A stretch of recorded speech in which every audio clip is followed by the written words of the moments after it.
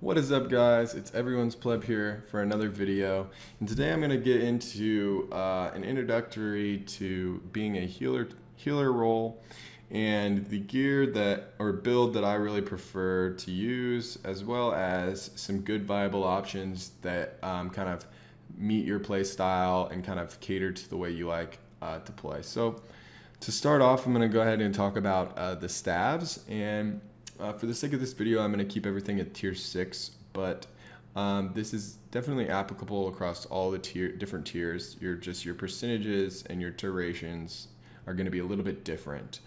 So to start off with, there's kind of two different staves that are really a viable solution, and those are the Holy Staff and the Great Holy Staff. Now, in the previous builds of the test servers, or the betas, I was a two-handed Great Holy Staff user, but there's definite viability to be using a Holy Staff as well. When it comes to your Q and W abilities, you're going to want to focus on Flash Heal and your Holy Blessing. Obviously, unless, of course, you either are a level 40 and you have your Enlightenment, or you are a level 100 and you are a beast and you have your Reawakening unlocked, because that's going to pull up your knockdown allies. Incredible ability. Now, the main difference between the Holy Staff and the Great Holy Staff is going to be your E ability here, which is, for the Holy Staff, it's Desperate Prayer, which is an instant healing ability, which will instantly heal your target for X amount. In this case, it's 150, but those percentages are going to be different depending on the tier of the item. And then if they're lower than 40%, you're also going to get 322. So if they're 40% lower, you're going to get an immense amount more in terms of healing. It's just a perfect ability to be using for quick burst heals that you need to do on either your DPSs or your tanks, things like that. Now, in terms of these abilities down here, or your passives, you're going to want to use those situationally. So like if you're doing like a fame farm or something like that, you may want to go ahead and focus on using energetic, because that will restore your energy better, especially if you don't have somebody with a druidic cowl in your group, or if you obviously don't have it, you can just go with the adrenaline driven charity. It's just depending on what you have and kind of the situation that you're in. So I would hope that you would use your best judgment for those, as I'm just going to talk about the basics of each weapon. So another great option would be the Great Holy Staff. Now, these are pretty much all the same for your Q and W, but the difference is, for your E ability, you have Holy Explosion, which is an area-based knockback. Now, this area-based knockback is perfect for group fights where you have people really pushing your front line, and you definitely need to give your team an opportunity to resituate and prepare for a counterattack, or you're getting focused by a DPS as a healer, and you really need to get the enemy off of you and prepare for healing either yourself or prepare for your team to drop in on that guy, things like that. Now, the Holy Explosion also heals your allies, or your teammates. So it gives it a healing of this, in this case, 74, but it depends on the actual tier of your weapon. Now, I want to try and keep this pretty short and sweet, so I'm going to go ahead and transition over to the next gear set, and that is going to be the cowls. So we'll go ahead and look at the two main cowls that are viable solutions for a decent build, and that would be the Cleric Cowl for its Ice Block, which was recently nerfed to 1 minute cooldown as opposed to 40 seconds, but it also lasts as an invulnerability for 5 seconds. A lot of people don't understand the actual use of this ability and use it as kind of like a last minute protection when they're low HP. But instead, you really want to be using this ability pre-DPS drop, where somebody's coming in onto you and is getting ready to unleash a bunch of damage. So their DPS, or there maybe 2 DPS getting ready to drop in on you and focus you. You want to pop that Ice Block, so that way you negate as much damage as possible coming in onto you before it actually hurts you. Because when you use that Ice Block, you lose all mobility. So if your team's transitioning to the left or the right, or the line's changing, you're going to pretty much isolate yourself post Ice Block, and you're pretty much just asking to get wiped. So I've noticed a lot of people like to use that ice block as a save, and it's really not meant for a save. It's really meant to negate a lot of incoming damage. Now, another useful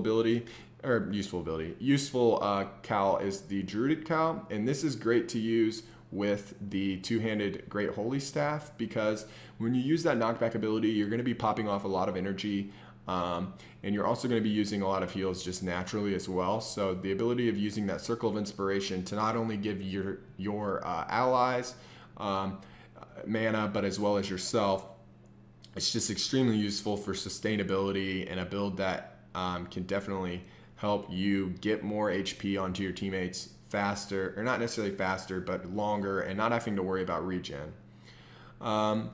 Now, to kind of just segue into the next part, we're going to go ahead and hop over here into the robes. Now, all of these builds, I'll show you the complete build after via the character build, but for the sake of just displaying each individual item, I'm going to use the Destiny board here for the majority of the time.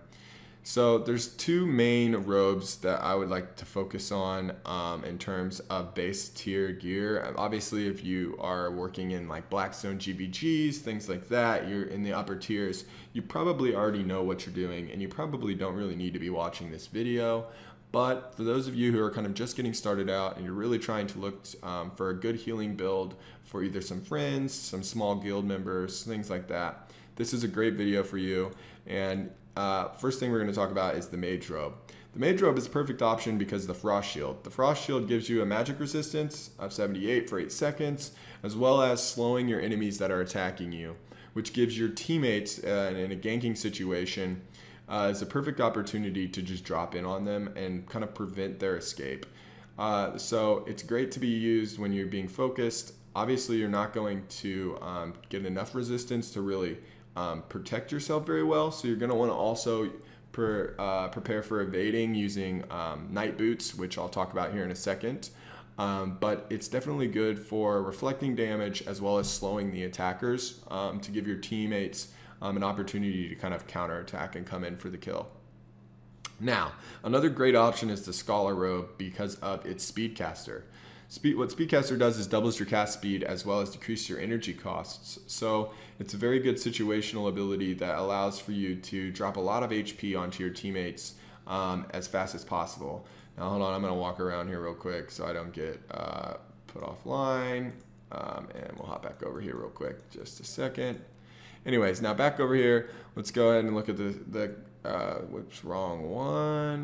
No, Scholar Robe. Okay, speed. So yeah, it gives you that 40% for 8 seconds, so you can drop a lot of HP onto your teammates in a short amount of time in case of like your tank's low HP, your DPS is getting focused, things like that. So that way you can really boost your teammates' health immensely, as well as your own. If you're in a situation where you're getting focused, you need to pop a lot of heals on yourself to kind of sustain. Perfect opportunity to pop Speedcast.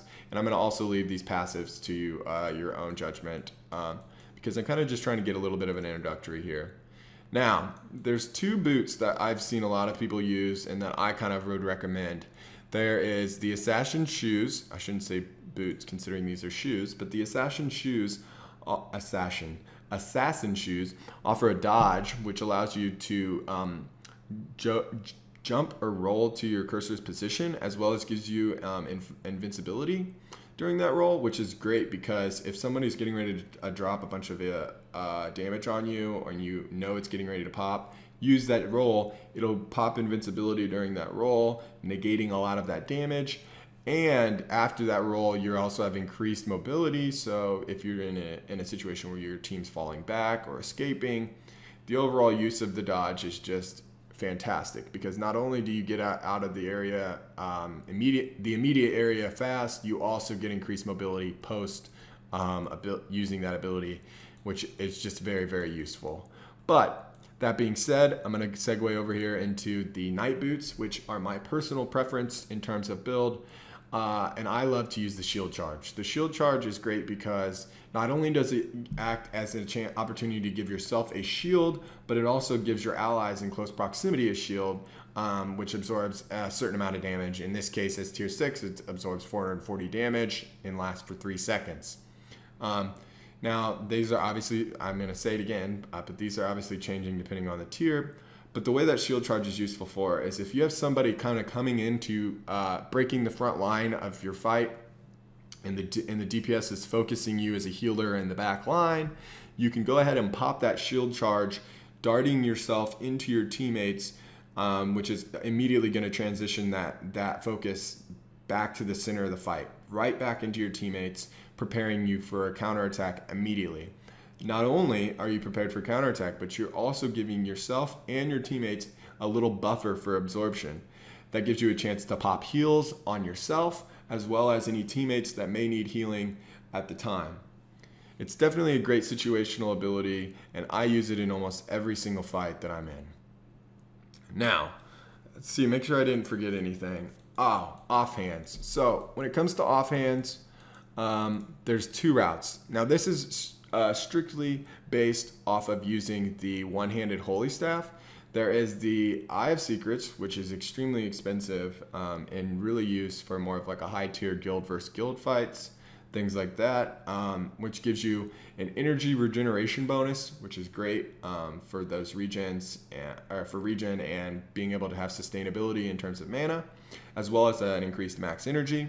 But if you're looking for more of a budget play and trying to kind of conserve, you can always go with the Master Tomes of Spell, which is very cheap to make and offers a cast modifier. So you can get more casts onto your enemies and or allies much quicker with the Tome of Spells.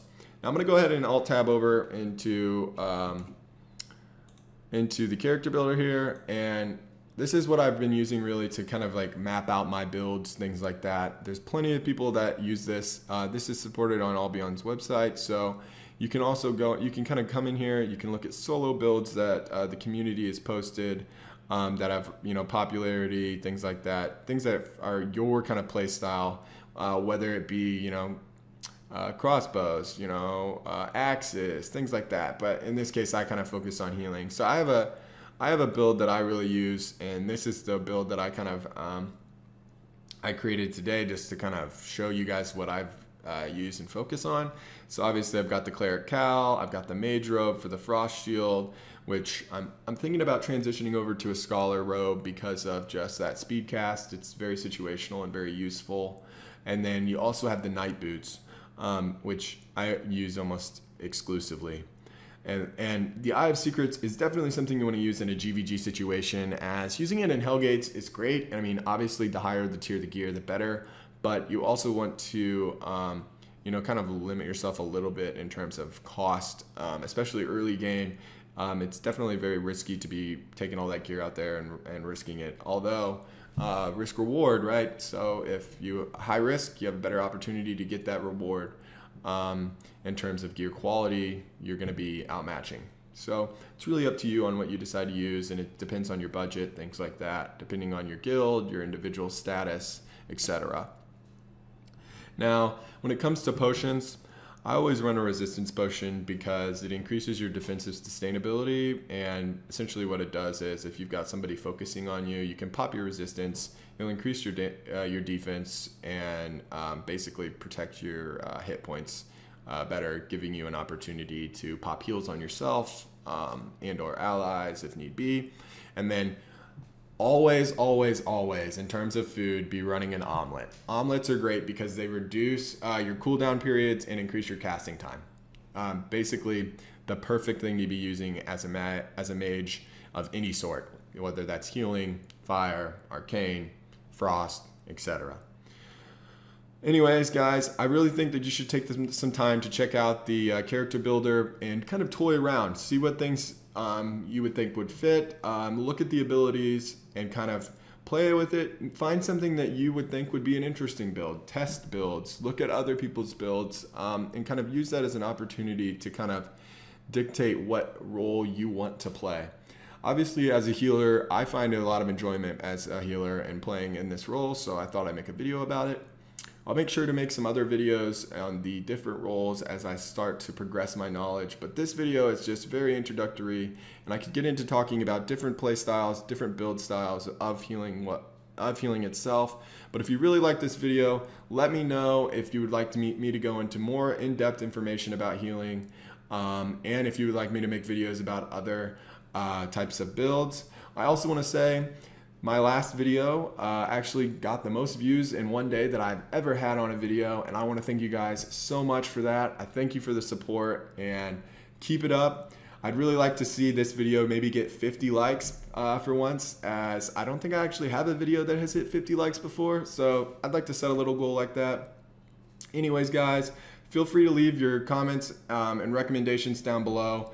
Oh, one more thing before I go. I know I'm going a little long as a 15-minute video, but I would really love it if you guys would send in some videos of your guys' most recent combat situations, because I'm thinking about starting a series highlighting the weeks of Albion and combat scenarios such as GVGs, Ganking, HellGates, things like that. And I'll be making highlight reels of those fights, those finishes, things like that. So feel free to send those videos in. I'll be putting an email down in the description as well as an annotation on this video. So go ahead and throw those in, and I'll be able to look through those and look into making a video. Other than that, guys, I'm everyone's pleb. Have a wonderful day. Peace.